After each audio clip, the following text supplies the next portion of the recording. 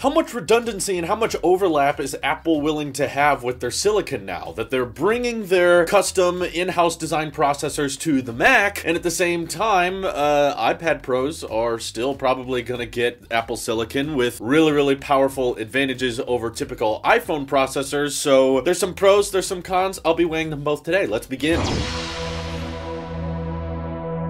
I know a lot of you were thinking, well, Drew, they would not put the M series chip in the iPad because M stands for Mac, just like the W chip stands for wearable, and the M chip stands for motion coprocessor, but now it stands for Mac. The H chip stands for headphone, and the T2 chip stands for the security chip, and the A series of chips stands for the A iPhone chip, and then the X in the iPad series of chips stands for extreme performance, and then the Z series stands for zippity booba. There's another GPU core now. So yeah, the naming, right? Very consistent and very logical. So as you can tell by that little brief example, just because a chip is named a certain thing, I don't think necessarily makes it exclusive. I think we should look at what the chips are built on and what they stand to offer to the product. And frankly, as I brought up in my video comparing the iPad Pro to the MacBook Air, a lot of people realized that performance was not the main differentiating feature between the two. Most of the time it came down to iPadOS features versus macOS features. One is not objectively better than the other, it just depends on your workflow. And if that is how Apple is going to continuously pitch the iPad Pro argument versus the MacBook argument, this is what you get if you want a desktop operating system that can run a lot more legacy software, and this is what you get if you want a touchscreen, more of an optimized app store, and better cameras, better biometric, better display. You guys know that whole debate. But because there's so many differences setting apart the iPad from the MacBook, in my opinion, it would not be the craziest thing in the world if Apple decided to just keep shipping the M1 chip in the next generation iPad Pros, which are rumored to launch at some point next year. I don't get a lot of things right in my history, but I will put myself on the record here and say I was the one suggesting Apple was not going to release a second iPad Pro in 2020, despite all the analysts and all the leakers claiming, nope, there's a 5G mini LED iPad Pro coming later. And back when I reviewed the 2020 iPad Pro in March, everyone was like,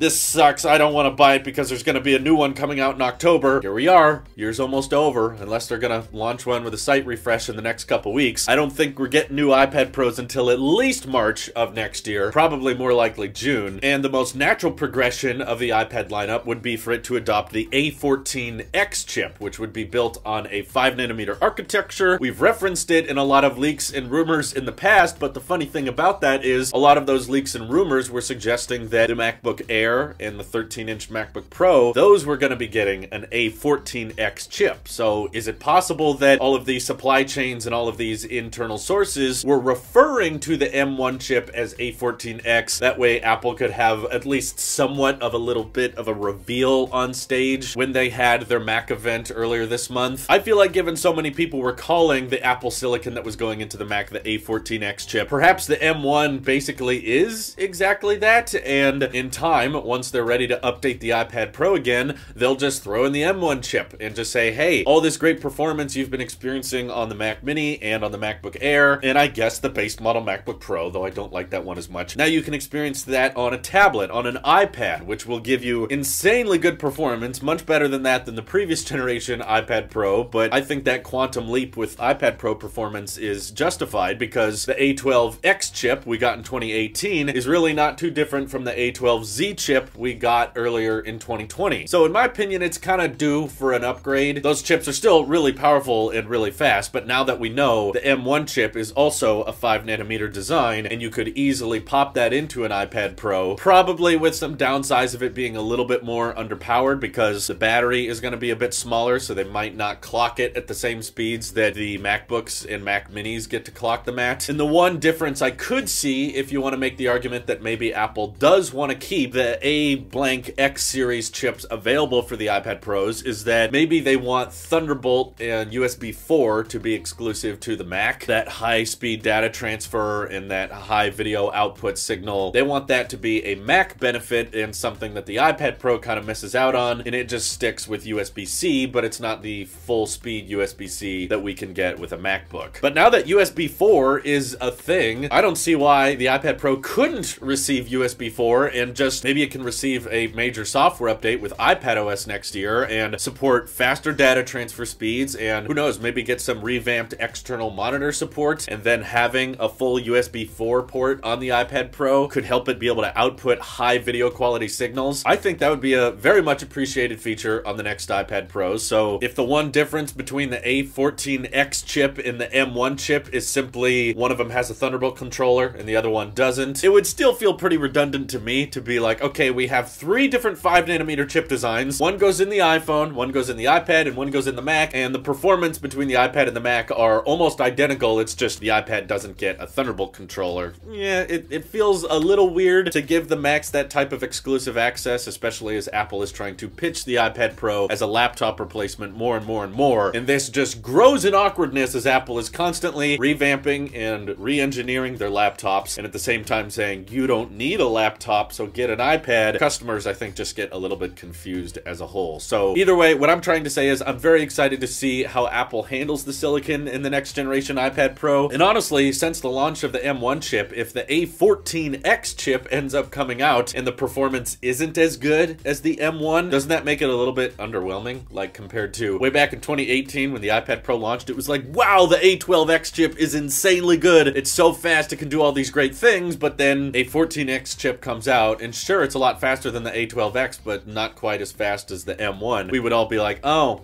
yeah, okay, cool. I wish it got the M1 though. Maybe to keep that wow factor and to keep that amazing performance that we expect from iPad Pros, it would make sense for them to share the M1 chip. We know it works with a fanless design like it does with the MacBook Air, and we know that Apple is willing to stretch the M1 chip across a whole suite of different products, whether it's a desktop or a laptop, whether it has a fan or doesn't have a fan, and sometimes they'll give the M1 chip a 7-core GPU and sometimes they'll give it an 8-core GPU. So if Apple's being this broad with the naming of the M1 chip, despite it being in so many different machines, maybe bringing it to the iPad Pro is not as crazy as you may think. If you're asking me what I would prefer, I would like to see the M1 chip brought to the iPad Pro. That way we don't have to say a 14X chip every time we talk about iPads, for the simple sake of keeping it simple and just having high-class Apple Silicon and smartphone Apple Silicon, instead of having this like, well, it's better than smartphone Silicon, but it's worse than the Mac, some kind of mid-tier. No, just give the iPad Pro the most amount of performance possible. That's what I want. What do you guys want? Feel free to let me know. This is your Apple Shape here. I'll see you in the next one.